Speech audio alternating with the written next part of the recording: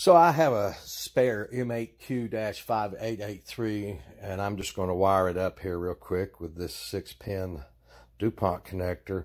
You can see my colors are black, red, blue, yellow, green, and white right straight across. Very luckily for me, the color codes in this match exactly the color codes of the wire that came with the GPS. Now there is one little thing I want to show you, and you'll notice the third wire in this is in fact yellow. And look over here at the screen real quick. This was that point in this when I was discussing it before that bothered me, that there was a red, a black, and then a red or an orange wire. Well, we see now, in fact, on the wiring harness itself, this wire is in fact yellow. So it's actually red, black, yellow, blue, white, green. Now let's see if I've still got my wiring diagram up here. Okay, so if we look at this wiring diagram real quick, you'll notice left to right here is exactly like this. Voltage, ground, RX, TX, data, clock, and I've got the colors exactly like they are in the wiring harness: red, black, yellow, blue, white, green. Red, black, yellow. Yeah, that's yellow. Trust me. It's red on this picture, but it's yellow in the harness. Blue, white, green. And what I've done is I've matched that up exactly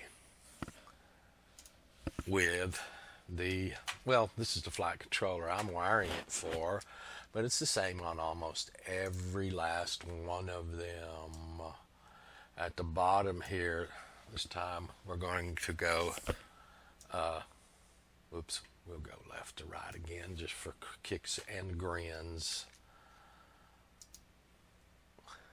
So right here, this 6 right here is where we're going. We want data, data, clock, clock, transmit, transmit, receive, receive, voltage, voltage, ground, ground. And now if we take these things and draw a line through them, you will see that the wire colors are exactly the same on each side. But when you take yellow to yellow, you're taking RX to TX. When you take blue to blue, you're taking TX to RX. This is receive on the flight controller. This is transmit on the GPS module. This is receive on the GPS module. This is transmit on the flight controllers. Here's your voltage and ground. And then the DA and the CL just go straight to each other.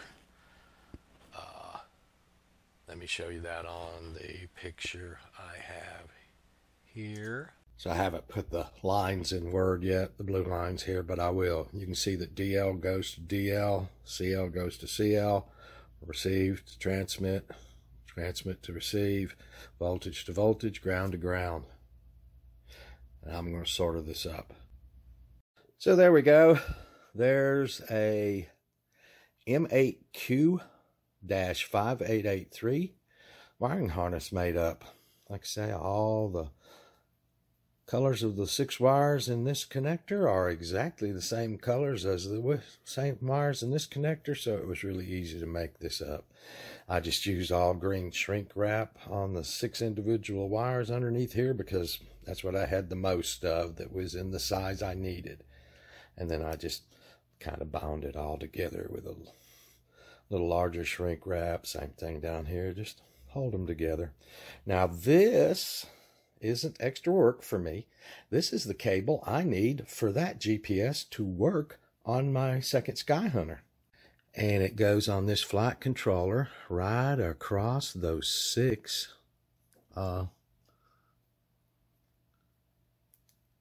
pins. Oops. Hard to look through the camera and do it. There we go. There we go. Now that's, yep, that's down. So there it is across those 6 pins. Black, red, blue, yellow, green, white. Let's see how it works. Well, rats. I think it's wired correctly and will work correctly. Because you see we have GPS no fix here. This is a H743 wing that I'm actually doing it on. That's all I have. Yeah, and the accelerometers work on it. And let's see here. I'm going to sit here and wait a little bit to see if I get a 3D fix because I'm in the basement. That's why it probably says no fix. It just needs time to read in the encyclopedia and find the constellations. So I'm going to let this sit here a few minutes. But I didn't do anything inside the software. Matter of fact, I'm just going to back off real quick and upgrade this just for kicks and grins to the current version of Artiplane.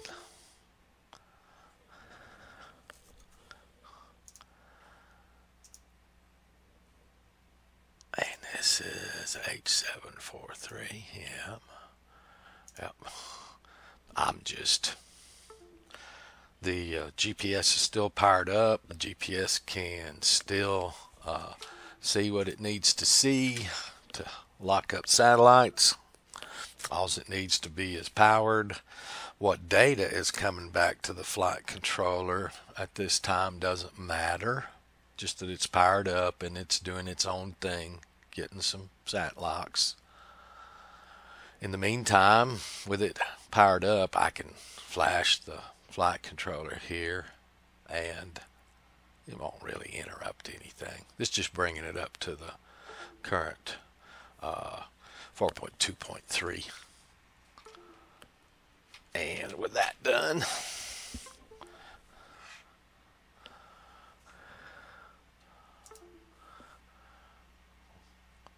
we'll connect up again.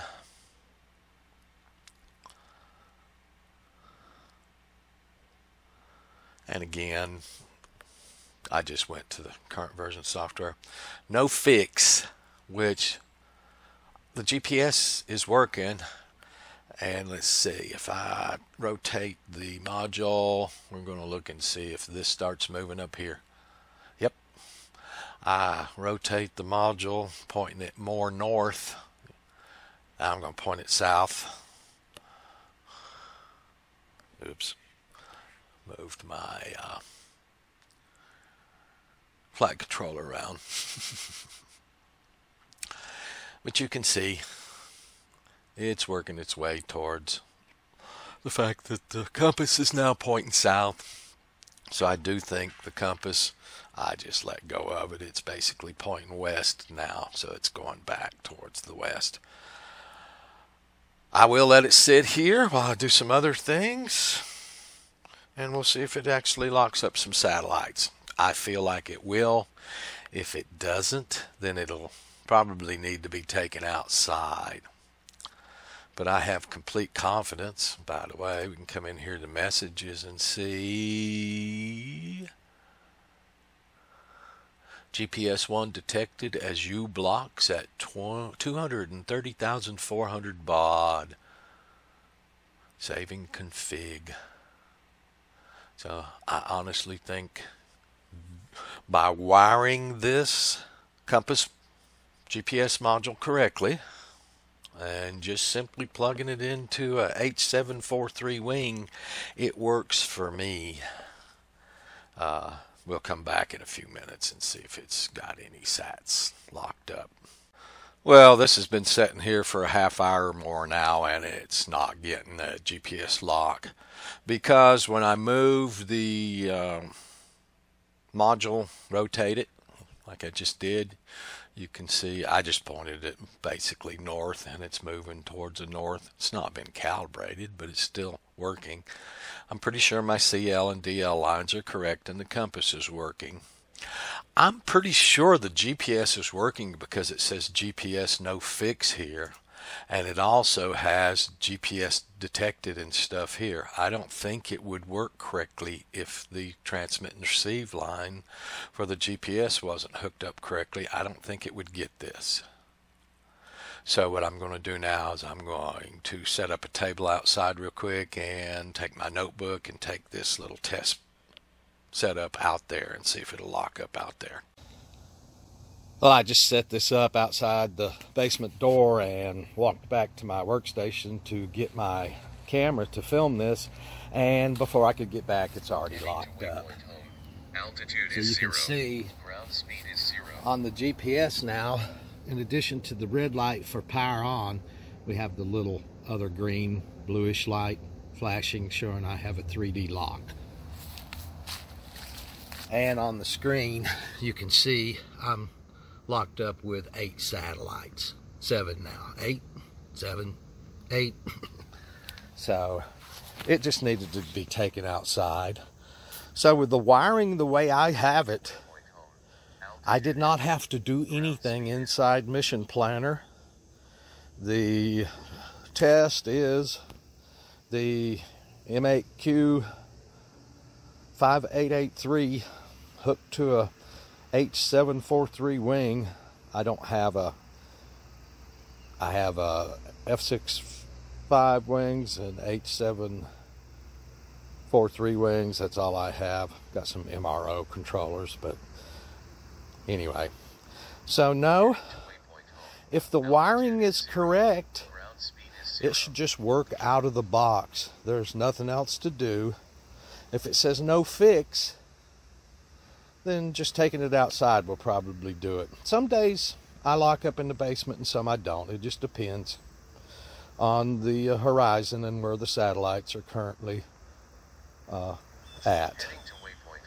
So if it says no GPS, then I would suggest that the TX and RX wires are not correct. And again, I'll show you one more thing on my computer on the bench. So the other thing I would check real quick if this says no GPS instead of no fix is that, like I say, TX and RX are reversed. Switch them around, see if it changes from no GPS to no fix. Also, you can come over in messages. Here's GPS uBlocks 1 saving configuration. See if there's any messages, uBlocks 1, hardware, software. Over in status, you can go over where the GPS is. This would be your second GPS right here, status, but first GPS shows as a 1, which I think means it's there and working. Again, it will not, even though it got the lock outside just now when I bring it inside, it will not lock up in here. And you can see other things are moving in the GPS telemetry range here. By the way, these are all the telemetry values that are transferred with Mavlink. There's a bunch of them. Anyway, if it says no GPS, reverse TX and RX, see if that fixes it. If you rotate it and there's not some movement up here, then probably CL and DA are not correct, clock and data. That's about all I can imagine, because wired the way I wired it, plugged into this controller, it just works out of the box. There's nothing to do. And we're talking about Ardu plane. If you're talking about Ardu rover or Ardu boat or whatever, it could be a little different. It did lock up in the basement, but it's not getting as many satellites in the basement as here as it does outside.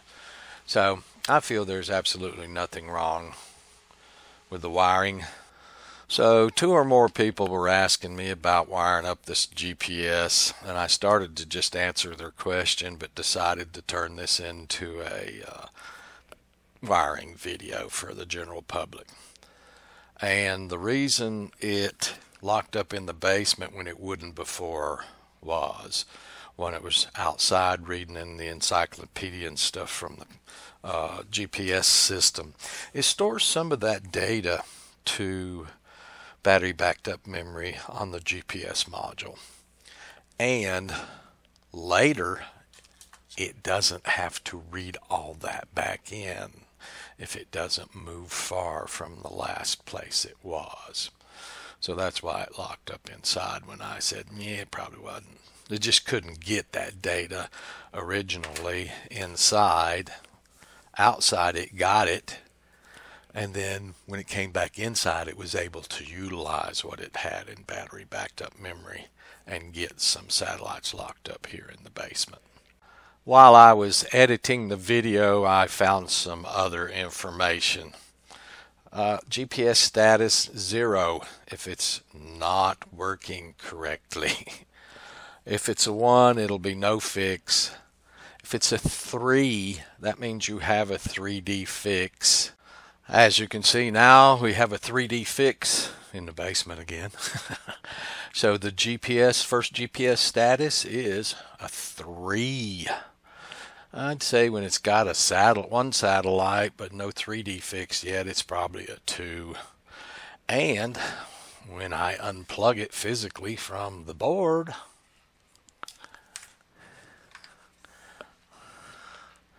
it quickly drops to a 0, and this goes to no GPS. I bet you dollars to donuts this is the signal that's behind this. So, all right, just wanted to add that in. Have a good one. Thank you, guys.